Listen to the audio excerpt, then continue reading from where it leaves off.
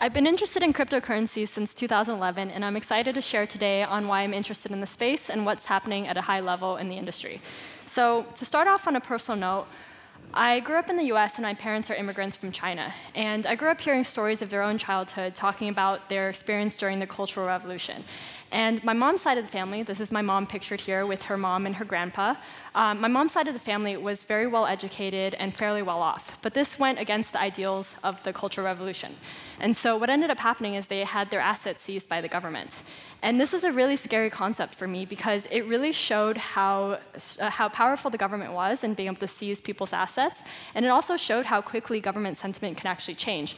I believe that being well-educated is a good thing, but this was actually not. And even my dad was getting pulled out of university to work on the farmlands. So when I came across Bitcoin, I was really compelled by this idea of censorship-resistant, unseizable money. And it was a really exciting idea for me.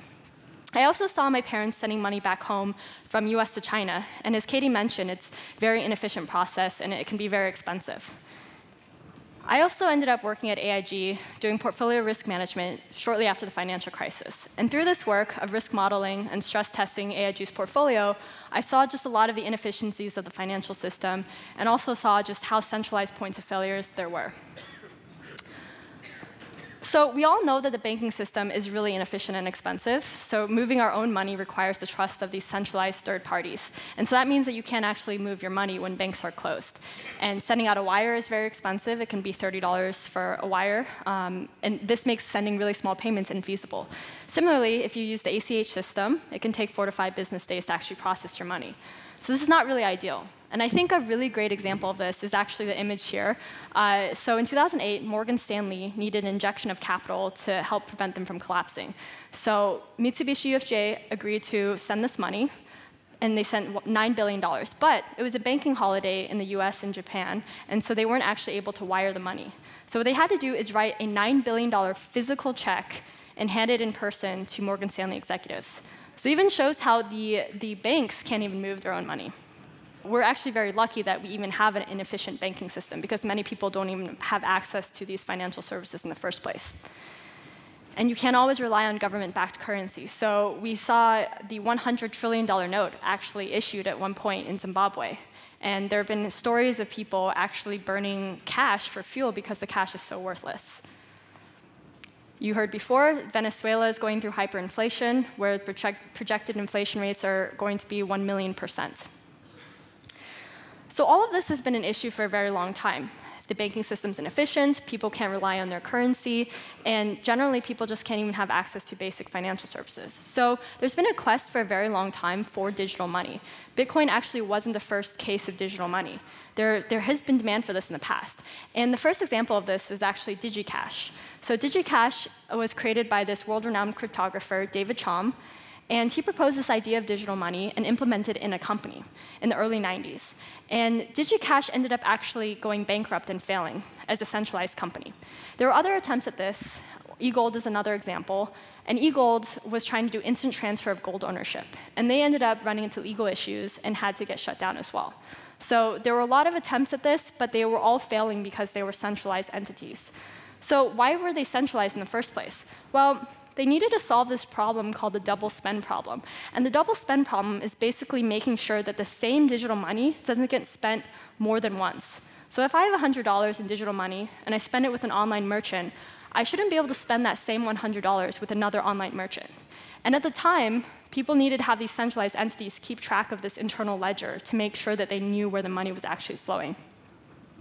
But there was a really key breakthrough when Bitcoin came along. So Satoshi Nakamoto, the founder of Bitcoin, who no one knows, could be man or woman, group of people. That's kind of one of the lures of Bitcoin and keeps it very decentralized. Satoshi released Bitcoin to the world in 2009. The white paper was actually published in 2008, and the 10-year anniversary was last week. So it's really exciting to see all the progress that Bitcoin has made over the past 10 years. Satoshi published this paper, and it talked about network incentives for the first time. And this was a really key breakthrough, because this now allowed this ledger to now be maintained by a network rather than a centralized entity. And Satoshi himself actually wrote, a lot of people automatically dismiss e-currency as a lost cause because of all the companies that failed since the 1990s. I hope it's obvious that it was only the centrally controlled nature of those systems that doomed them. I think this is the first time we're trying a decentralized, non-trust-based system. So within the Bitcoin white paper, Satoshi talks about this idea of a distributed public ledger. And so this is something that doesn't require the centralized third party that we've seen throughout the 90s. And this we refer to as the blockchain, although in the Bitcoin white paper, it never says the word blockchain. So I just want to make that very clear. In Bitcoin system, miners are key to the network. So what is a miner? Well, miners are computers that actually maintain the network by validating transactions. Why would any of these computers actually want to spend their computational resources supporting Bitcoin? Well, they actually get incentivized for this service by getting rewarded in Bitcoin. So at a very, very high level, it's a very crude overview of Bitcoin mining, but they're solving these really complex mathematical problems. And the first one to solve this mathematical problem gets the right to write to the Bitcoin public ledger, and they get rewarded in Bitcoin for the service. And so this is known as proof of work, which is output that is very difficult to produce, but easy for others to verify. And I like the example of a Sudoku puzzle, because you can easily check that someone did this puzzle correctly, but sometimes it can be a lot of work to actually solve the puzzle. And this is what enables trustless consensus. This is the group of computers that are actually working to support the Bitcoin network. I also want to note that the incentives actually work so well that Bitcoin has become very profitable. So mining Bitcoin is a very competitive industry. So in the early days, you could just link up your computer and start mining Bitcoin. But it's become so competitive that now you need specialized hardware. And this is referred to as ASICs, application-specific integrated circuits. And this is specialized hardware, and in this scenario, created specifically for Bitcoin mining and can't be repurposed to anything else. And in the background here is actually my own ASIC. I had bought this from a manufacturer, Bitmain, which is the largest manufacturer of Bitcoin mining equipment. I was really excited. It shipped from China, and I was setting it up, and I finally turned it on, and it was so loud. It sounded like a vacuum cleaner going off at all times. And it was so hot, I actually couldn't keep it in my room. So I had to move it to a place that was air-conditioned full time. So this isn't completely accessible for everyone nowadays. And we're seeing these industries actually pop up where there's so many mining farms where they're actually consuming as much electricity as some small nation states. So it's a very, very competitive business. And there's a number of people that actually think that this is very energy inefficient. So they're trying to build these new consensus mechanisms to try to make things more efficient. So there's a lot of work being done there. So as I talked about, Bitcoin acts as this incentive mechanism for the Bitcoin blockchain to work. And so tokens are a similar concept, and they act as an incentive mechanism oftentimes. So what are tokens? Tokens are digital assets that are stored on the blockchain. So they can act as an incentive mechanism, but they can really also represent many other things. They can represent real-world items like gold, to stocks, to bonds, to utility rights, the rights to use the platform. So there are many, many things, and it's a very broad spectrum of what tokens can actually do. And the way that tokens are built are through something called smart contracts. So smart contracts have been around for a while. It's not a new term, but they really became popularized when Ethereum came along in 2015. So what is a smart contract? Well, a smart contract is a program that's executed by a network of computers. And I find this image on the right really helpful. So on the left, in gray, you have this legal contract. A legal contract is essentially a bunch of if-then statements. If this event happens, then make sure this event happens. Well, you can really convert a lot of this logic into code. And so on the right-hand side, you have this converted if-then statements into a smart contract, into code. And so now you have incentives.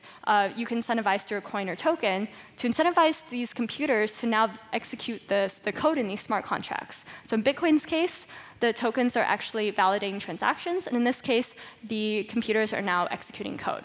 And so this is what enables trustless consensus and doesn't require a middleman. But it also extends way beyond just legal contracts. So smart contracts are the building blocks for many other applications. And we refer to these as decentralized applications, or dApps. And so these are applications that run on a decentralized network. They're censorship resistant and can't be shut down. But the thing that excites me the most is that smart contracts actually enable applications that have not been possible before. A great example of this is the decentralized prediction market platform, Augur. So what is a prediction market? Well, a prediction market allows participants to bet on the likelihood of an event occurring. And so here's a screenshot of Augur here. We just had the election, and you can see here people are betting on political events and whether or not there's a certain candidate winning. And we've seen prediction markets in the past. This is not a new concept. We've seen something like InTrade before. But they've actually been shut down. They've run into regulatory issues. The operators might have been corrupt. So there's been a lot of issues with centralized prediction markets in the past. So platforms like Augur and Gnosis and a few others really wanted to create this decentralized prediction market, something that could never be shut down and was completely censorship resistant, and anyone can create markets. And so the unique problem here is that something like Augur requires something called an oracle, which is a trusted source of information. Basically, if you're creating a prediction market, you need to know what the outcome of that actual prediction market was. You need to know who won the market. And so in Augur's case, they didn't want to have centralized oracles. They didn't want to have something like Thomson Reuters pulling in information, because that goes back to the situation where you now have to trust a centralized entity. So they're creating something called a decentralized oracle. So the way that Augur does it, I think, is really innovative. So Augur itself did a token sale, and they issued a bunch of tokens to the public, and these tokens are called rep. So now, these token holders are randomly selected to report on the outcome of these prediction markets. And if they're caught reporting incorrectly, they're actually punished for this behavior. So this is a really innovative incentive mechanism to get your decentralized oracle. And this decentralized oracle is really fascinating, because you can imagine taking this decentralized source of information and plugging it into other decentralized applications that need this feed of information from an external party. And so prediction markets can go also beyond just sports betting and political events. You can actually use it for a lot of different purposes, like insurance, and you can hedge yourself in financial markets. But one interesting concept that you can use this for is called futarchy.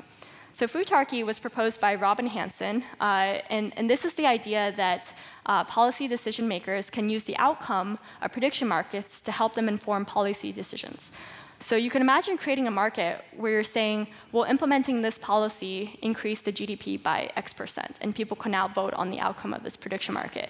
And the idea is that people generally put their money where their mouth is. So this is a very innovative concept, and I think is worth experimenting with at some point. And another thing that crypto enables is that people can now own their own identity and reputation data. And this is highly relevant, as people's data is now being shared with third parties where they don't want it to be shared or they don't know it's being shared. And I think an interesting application here is that right now in the US, we have these credit scoring agencies that basically have your credit score that determines your credit worthiness, and whenever you're trying to get a loan or trying to rent a house or something. And a lot of people just don't have a strong credit score. They might be new to this country, or they might be very young and haven't built up a credit score, or they just aren't even familiar with how to build up a credit score. So a lot of people don't even know, like, checking your own credit score can hurt your own credit score.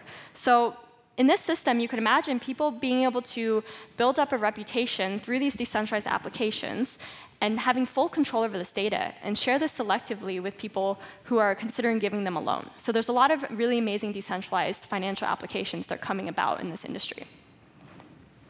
Another unique concept is decentralized autonomous organizations, or companies. This is also called DAOs or DACs. And these are organizations that run through the rules encoded in smart contracts. And you can essentially have networks replace entire corporations. I know this sounds really crazy, but we're very much in the early days of this, but we're already seeing examples where token holders are voting on how the organization's funds should be used. So we're really experimenting with this and seeing how it plays out. And I think there's a lot of lessons to be learned here.